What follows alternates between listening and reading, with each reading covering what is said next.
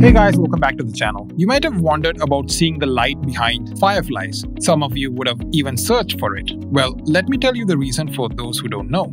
Fireflies have a certain light-emitting pigment. These pigments emit light after a few chemical reactions. Are you wondering why we're talking about fireflies now? The phenomenon by which light is emitted due to the chemical reactions is attributed to a property known as chemiluminescence. This is the principle used for measuring the emissions of NOx in the exhaust. This video is about a Chemiluminescence Analyzer, a device used for measuring the NOx emissions from vehicles and industries. In this video, we will discuss the principle, construction, and operation of the Chemiluminescence Analyzer. As mentioned earlier, the analyzer works on the principle of chemiluminescence. But how does that occur? When nitric oxides react with ozone, it produces excited nitrous oxides. These excited molecules of nitrous oxides return to their original state after emitting photons. The intensity of the photons released is proportional to the concentration of the nitric oxide. That is, as the number of NO molecules increases, the intensity of light produced also increases. Hence, the amount of NOx emissions can be calculated by measuring the intensity of light produced. When it comes to construction,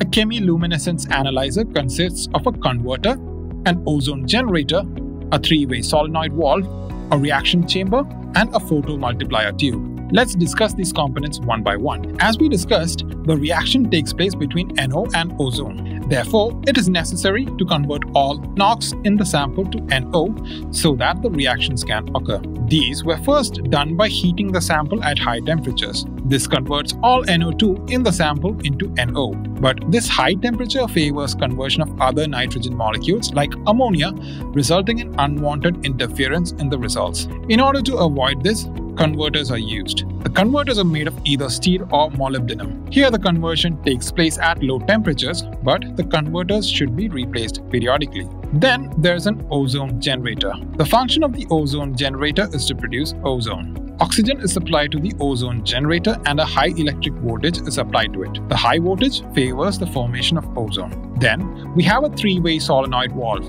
One side of the valve receives the input sample gas. Of the other two sides of the solenoid valve, one is connected to the converter and the other is connected to the reaction chamber. The valve switches for every 10 to 15 seconds for supplying the sample directly into the chamber and the converter alternatively. Then we have the reaction chamber, the place where the chemiluminescence reaction takes place. Next to that, there is a photomultiplier tube which detects the light and converts it into an equivalent electric signal. Now let us see how this works. Air is let inside the ozone generator and high voltage is supplied to it. Thus, ozone is generated. At the same time, a sample of the exhaust gas to be tested is let inside the converter. The converter converts all the oxides of nitrogen into NO. Then, both the NO and ozone are sent to the reaction chamber. These molecules combine together to form photons. The photomultiplier tube detects the photons and converts them into electric signals. Thus, the reading gives the whole concentration of oxides of nitrogen. But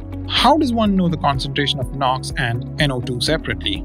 For this, the solenoid switches its output and sends the sample gas directly into the reaction chamber.